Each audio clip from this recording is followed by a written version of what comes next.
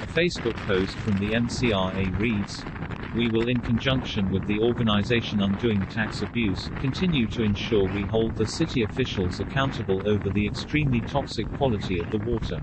Blaming residents for their actions, blocked storm waters drains and all the other issues Alderman Limburg raises, gives one the impression that City of Cape Town is the victim here. Since 2011, the city has known they need to allocate a budget to address the problem, but year after year, the budget has not been allocated. The passing of plans, against the wishes of their own water and sanitation department, the lack of action in the informal settlements and the densification at any cost is killing our environment.